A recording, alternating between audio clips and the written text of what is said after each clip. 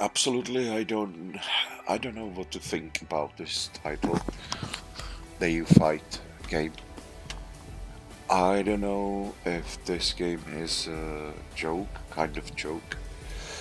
If is that the case, then it's a very expensive joke, and or is it just unfinished, just the base game, and they will build, you know, on it developers later on, and they will start adding and fixing problems and adding more. Let's start just with basic. Give us just the option so you can tune the volume down. Yeah, that'd be really lovely. Just the volume down. There's no option in this game, okay? So you can pick the different characters, customization. Your own character doesn't work at all, okay? It's just a completely mess. If you want to add some tattoo, change your look, it's just a mission impossible, trust me. And there's no progress in the game, nothing. It's just a mess, to be honest, at the moment. The game has already really good rating on the store, which is really, I don't know. Maybe I'm too old for this. It's just I'm not saying game is bad here. In terms of fighting, I think it's addictive. You know, this let's say ragdoll type of fighting games because it's funny. But if they're gonna, I don't know if this just joke or just a rip or just a milking the players. Honestly, I can't tell.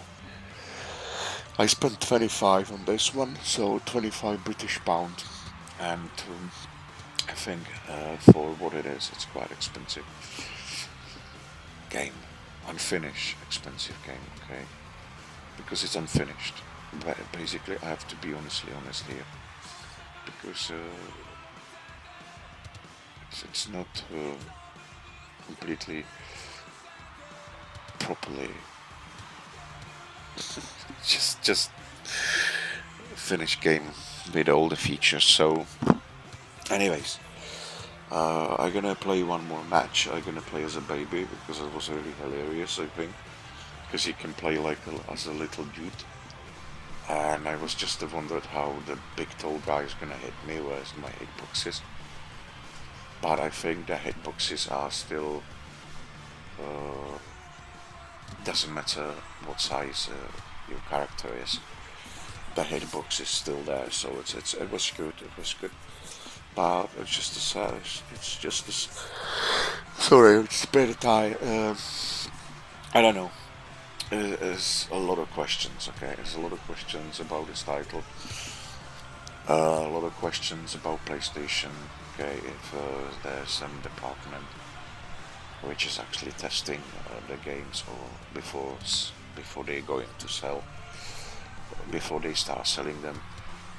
For me, it's a visible like a signal. Is not such a department. Um, PlayStation company, Sony PlayStation company, and they're just whacking on everything on the store. Okay, so I mean, like literally everything. You know, if you are following me here on YouTube, you've been playing like honestly mainly 80% of my gameplays are the mobile quality.